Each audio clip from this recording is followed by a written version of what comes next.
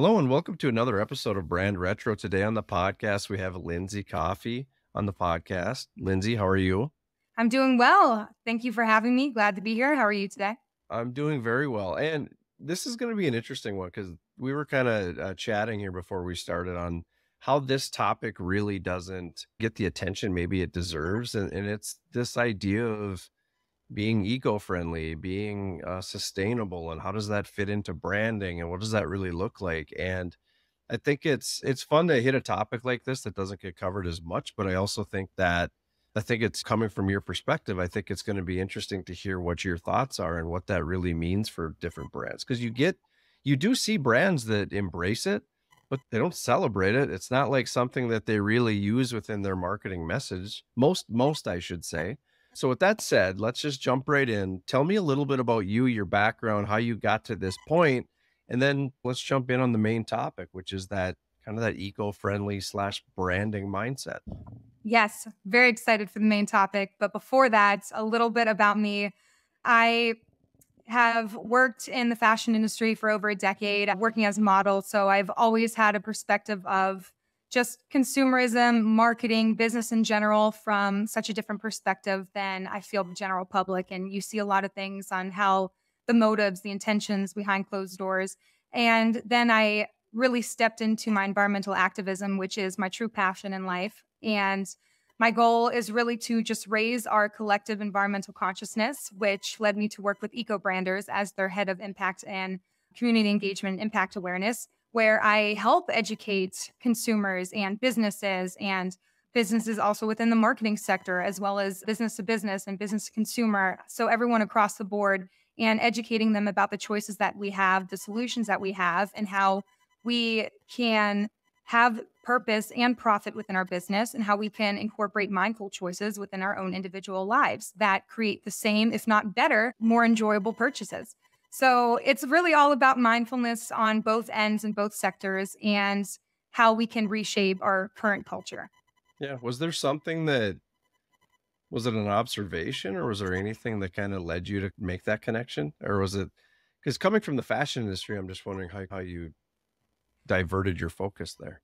So it's interesting because there is an answer to that. It's a long one, but I did go on a very spiritual healing journey, which I'm sure you're not even expecting this answer, but that's where it stemmed from. And now my environmentalism has always been there. It's always been a staple within myself and a passion of mine.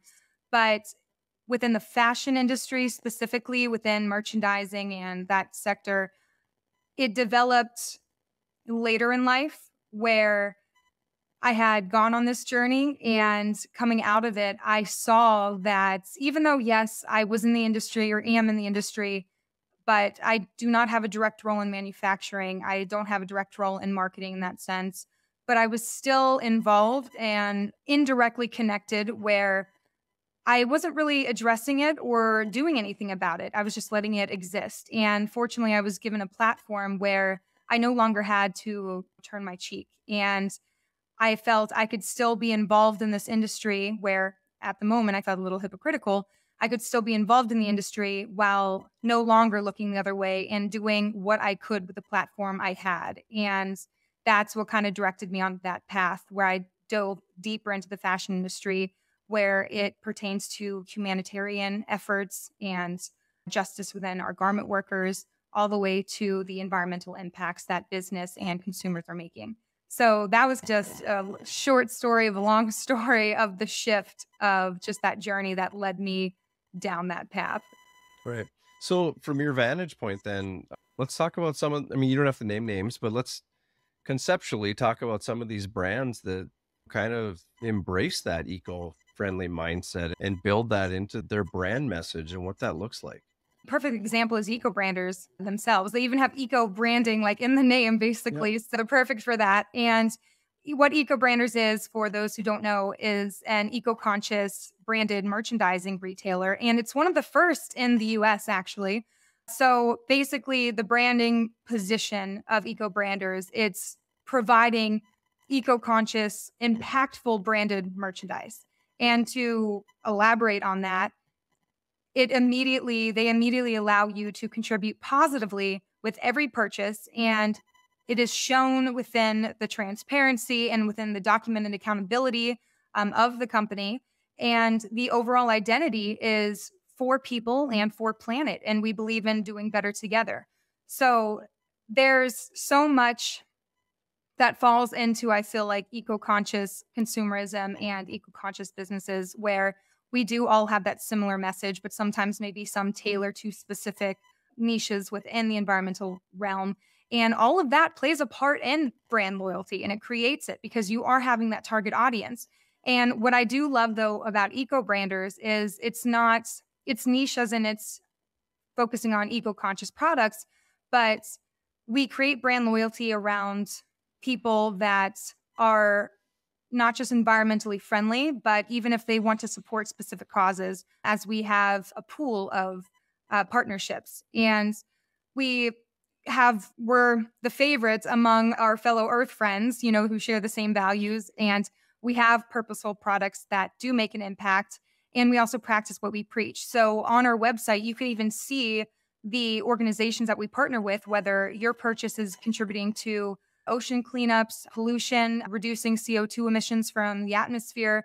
We have biodiversity that we focus on. And you can also shop by impact, which is really cool that I don't see a lot of companies doing, where you can even search if you want to focus on climate action, or if you want to focus on wildlife, if you want to focus on the water crisis. So there's so much. Everyone can look at this from two different scopes, where maybe it could be a little bit too much effort, or you can look at it as an opportunity to be creative and innovative and do something that other people aren't doing and stand out from the rest. And that, I feel, also falls into brand loyalty, because you are going above and beyond, and you're, again, practicing what you preach and standing for what you believe in, and you're creating all these opportunities and options and even educational material for your consumers. And then also, it doesn't even have to our loyalty doesn't only stem from fellow tree huggers, anyone who wants to go green. You could even really not be interested in sustainability, but because of our products and where we are sourcing them and how they're made and our strict product criteria that every product has to pass to bring them on, our products are durable. They're of great quality. And so you don't even have to be a tree hugger to understand that you're going to get so much more from a company that is transparent about where they're sourcing, what materials are being used to make your product. And it increases revenue by attracting more customers. So you get both sides of it, eco-conscious and non-eco-conscious customers. So I'd love to hear your thoughts on this, because I've seen this in my career and in my industry, is that basically if you're not 100%, then you don't fly the flag, is how I've seen it. Because there's like this imposter syndrome where, to your point, like if I'm not hugging every tree, then I can't be a tree hugger. But if you're hugging half the trees, you're still a tree hugger, like it doesn't mean you can't do positive things Oh, absolutely. for the environment or whatever. There's not a criteria or a threshold in which you have to hit to qualify. But I've seen that with brands that I've worked with, that they're doing some things, but they're like, I'm not going to tout that because we're not buying the right light bulbs in our office. I think you're overthinking this. But to be fair, I do think that if you get the peanut gallery going, they might criticize you for that. They might find that as a weakness. So it is a double-edged sword, but I wanted to get your thoughts on that, because my belief is, you know what, if you're doing good things and I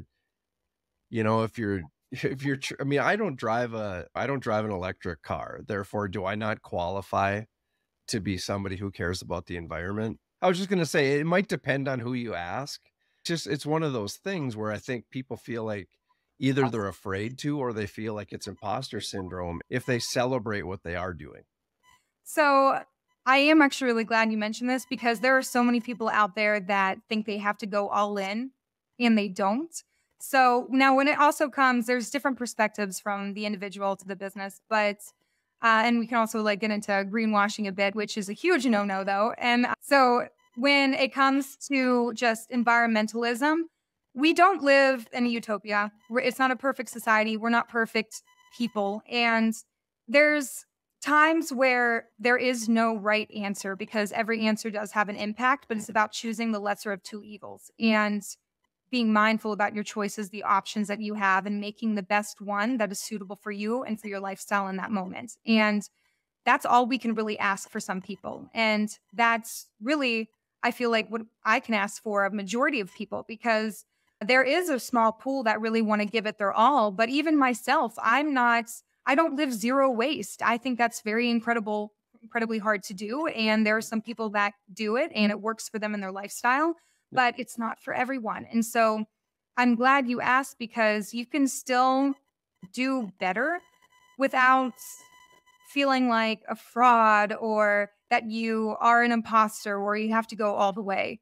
And I feel like that dilemma that is stopping us from evolving more efficiently, because everyone has this, I have to have these perfect actions, this perfect mentality to do. But where it gets a little questionable is when a company is greenwashing, where maybe they are throwing a leaf on their product and they're calling it green, and they trick you into thinking that they're doing things that they are not. But if you can find a company that is transparent about it and they have credibility behind them and they can verify their supply chain, have certified documentation and certifications in general, then you'll be able to support your claims. So you don't have to be 100% green, sustainable company, but maybe you're doing one thing really well and you want to highlight that and you have the proof to do that and the documents to do that.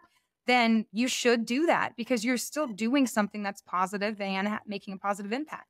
And I'm just looking at the source here, but I look at companies like Shady Rays sunglasses or even Life is Good. They do a lot of different things, but they only tout the things they do. They don't claim to be more than that. They don't claim to be different than that. They're not, like you said, they're not greenwashing. Like, they're just saying, hey, a certain percentage of our proceeds goes to cleaning up beaches on the West Coast or whatever it is. They're taking it, they're owning it, and they're celebrating it because it is cool. It's neat that they're doing that. It's neat that they're taking those efforts, but they're not necessarily adopting this "we're all things to all people" thing, which I think in many ways, from a branding perspective, it protects them from the trolls of criticism and all those different things. Because I think that's what people fear, is I don't even want to get in that game, because I don't want to be criticized for all the things I'm not. And I never said I was those things, so I don't know why anybody cares, but that's just how it works. It's kind of when you just cross that line where you are trying to make that your brand identity, whereas opposed to just highlighting it. So that's whenever you step on over into greenwashing, where you can be proud of something that you have whenever you're able to support the evidence of your claim. Yeah. But when you just rely on that and it becomes your identity and how you want people to see you, that's when you can be trolled for it, because that would be technically categorized as greenwashing. And also, I don't know if you're familiar, but the EU ended up passing this directive creating necessary documentation for any type of brand that claims to be green or use any type of green jargon, like sustainable, eco-friendly, earth-friendly, like eco-conscious, and they have to have the evidence to support those claims. And they cannot use carbon neutrality just because they offset their carbon emissions elsewhere, but it has no direct affiliation with their current business model. So that's just been passed in the EU. And I do think that should be incorporated in the US. And I feel that we would follow soon, because again, that also is very misleading, and you're misleading customers into thinking that you are one way because you're really honing in on it, when really it's not really impacting your business model. It's an indirect impact that you're making, but you're just trying to make it your brand identity. So that's where the confusion can be placed. So what do you think the gray area is there? I have my own thought, but what do you think that gray area or that distinction is? So truly, one of the things I even advocate for is everyone should invest in carbon offsets, because that is one of the easiest things to do without altering any form of your business model. It alters nothing amongst your business operations. And so all it is basically profit sharing, in a sense, where you're donating your money, some of your profits, to offset emissions elsewhere. So that's why I feel it's the easiest form of greenness that you can incorporate into your business, as you don't really have to do anything. But if companies are doing that, they lean into it, even though their company itself specifically has zero green strategies. It's just their profit sharing and donating to an organization that is offsetting emissions. Yeah. So when I feel something within the company is not actually changing on a fundamental level, it's not really necessarily something you should be praised for, because it's not something that you've actually had a hand in altering within your own business model. So when you can see something that had been altered within your own business model that you had everything to do with, then that's somewhere where you can be praised for and you can advocate for it with your business and be proud of the work and the effort that you did. Yeah, I think I agree with you. I think what I was thinking of, or where I was going in my head anyway, was this idea of kind of the culture side versus the actual physical manufacturing production side. Because I think they're two different things. I think personally, I think like within the production side, within a product, obviously, yeah, you can't really lie about that. Like, where are you sourcing these things? What is it made of? That's just a kind of a physical black and white. Like there's a criteria there where either you are or you are not.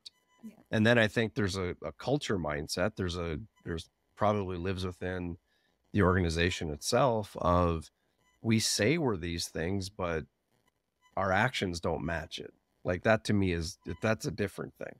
So you can be both, you could be one or the other, but I think each of them comes with a little different level of criteria or seriousness. But as it plays into brand authenticity and how you position yourself as a brand, I think coming back to that importance thing, if you're going to put it out there, you have to back it up. You have to be real about it, and you have to live up to the claim that you're making. And I know there's a lot of companies out there that make those efforts and just say nothing. They're just not putting it out there for anybody to see or debate, which is fine too. But I think for those companies that are flying that eco-friendly flag, I think it's a slippery slope if they're not living up to it.